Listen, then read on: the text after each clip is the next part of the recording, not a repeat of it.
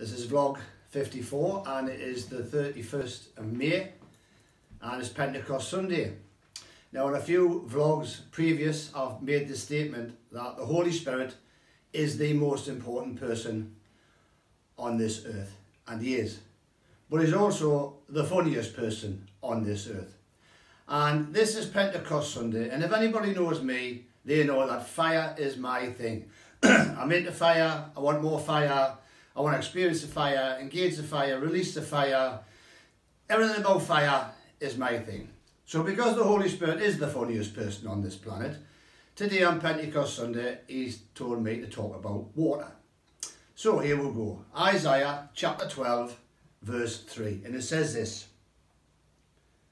"Therefore, with joy, you shall draw water from the wells of salvation."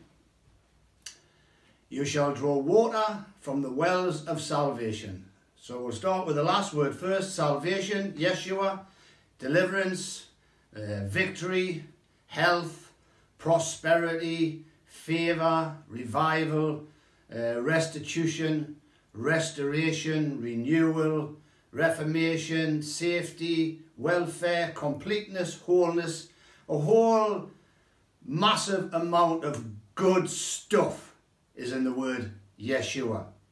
And it says that you will draw water from the wells of Yeshua. One of the tactics of the enemy in days gone by in the natural, but also spiritually, is to block up the wells. Block up the wells so they can't be used. Or Jesus put it another way: the cares and concerns of this world choke the word. Block up the water source. Block up where you can get this living water from. Cares, concerns, worries, fears, anxiety, stress, false loyalties, false responsibilities, religion, wrong relationships, all of various things can just block up the wells of salvation. Where are the wells of salvation? They're in your spirit. But if the enemy knows he can block them up by putting all this rubbish in your soul, then knows that living water, the water of Yeshua, which delivers and heals and prospers and favours and revives and restores and renews and heals, will never ever flow into your life. So these wells have to be unblocked. And they're unblocked by faith.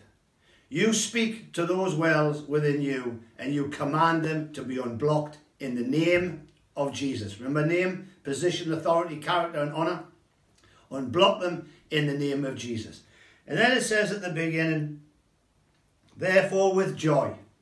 Not with religion, not with theology, not with doctrine, not with Bible studies or meetings or conferences or Zooms or vlogs or blogs, but with joy you shall draw living water from the wells of salvation. You shall draw, with joy, you shall draw living water from the wells of deliverance, from the wells of victory, prosperity and health, revival, renewal, restitution, transformation, reformation, with joy. Joy is the key, or joy is the container or the bucket which brings up this living water of salvation.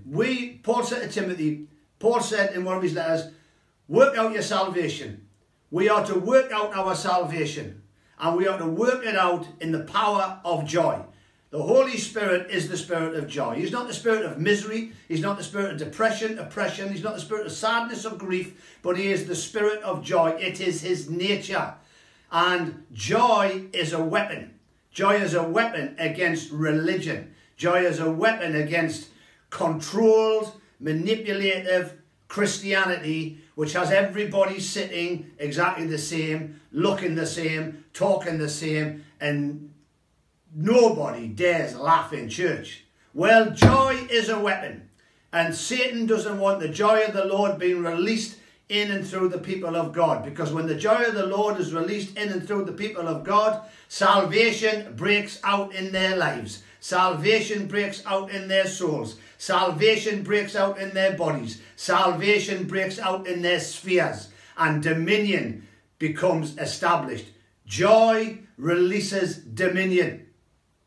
That's why so many religious people do not like it when the spirit of joy comes upon a believer, and they feel very uncomfortable, or they call it emotionalism, or they want to shut it down. Well, in the name of Jesus, let the joy flow today. Laughter is a medicine, and remember, Jesus is Lord and the Lord is a warrior.